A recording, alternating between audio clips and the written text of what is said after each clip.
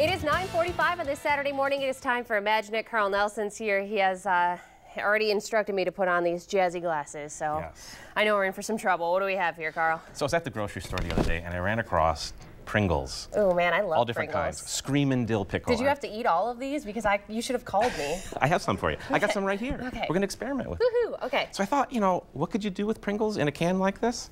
Maybe add some combustible hydrogen gas to the can, and then light it on fire. That's exactly what I think of when I think of a can of Pringles. I knew it. We're on the same page. Excellent. So what I'm going to do here is I got a can with a little bit, one little hole on the top. Okay. Bottom is open. I'm going to fill it with hydrogen gas. Okay. What I need you to do is pick up one of those stoppers. Okay. Once I fill it with the gas, you're going to rest the stopper on top of the can. Just like this? Perfect. Okay. Just like that. So I'm going to flush the air out of the can too. Okay. We want just pure hydrogen. Okay. Lighter than air and flammable. Okay. Okay.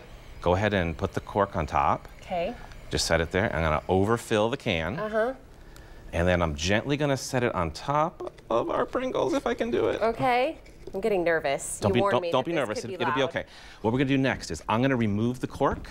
You are then going to light the lighter and bring it to the top. Oh, okay. Okay. Ready? So 3, 2, 1. Bring it over. Okay, so right there, it's really hard to see, but there's like a 2-inch flame. I see it. 2-inch flame on top of the can. Okay. We're burning the hydrogen. The hydrogen gas is forcing itself out, combusting, but at the same time, get over here. There's a little bit of air coming in the bottom. Right. And look at that. We left the Pringles standing. They actually smell like they're a little toasty at this point. We're a little bit toasty. You want to try it again? Yeah, you're going to give me a heart attack. Okay.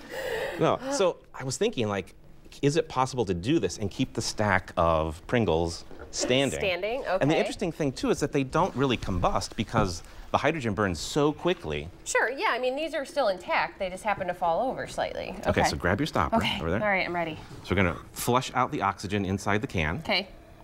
Okay, go ahead and stop it. And then we'll just overfill it with some hydrogen. Got lots of gas. I can feel it coming out the bottom. And then very carefully, we'll stick it on top. We're going to do the same thing again, okay? All right. But don't light it up yet, because I got this balloon with hydrogen next to me.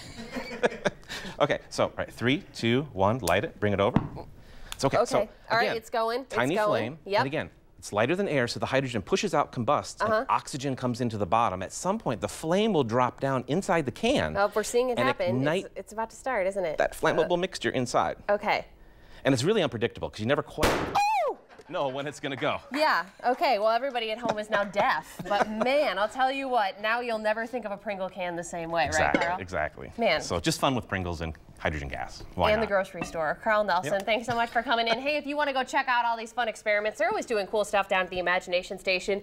They're open today, and the hours for today are 10 to 5, correct? Yep. Awesome, and you guys still have the Titanic exhibit going on. And we've got people from Maumee Valley Historical Society to talk to visitors about that time period. Awesome. So that's really cool. And Saturdays, Lucas County residents 12 and under get in free. With an adult. Awesome. Well, Carl, thanks so much for coming in. That's this week's Imagine It. I am going to go catch my breath because I am still having a heart that's like beating out of my chest at this point. From there, let's send it over to the guys. They have a check of sports.